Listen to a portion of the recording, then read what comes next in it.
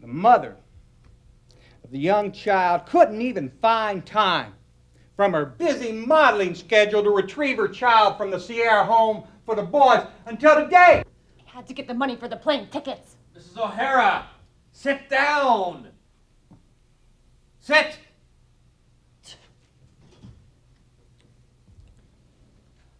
The young boy has admitted to running away,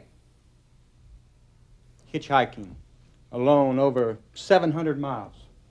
To get away from her unhealthy home environment, she is so self-absorbed she can't even take that child back to the urban jungle she calls home. She is using the justice system as a toy, a gun, a toy gun, desperately pulling our triggers, pushing our buttons.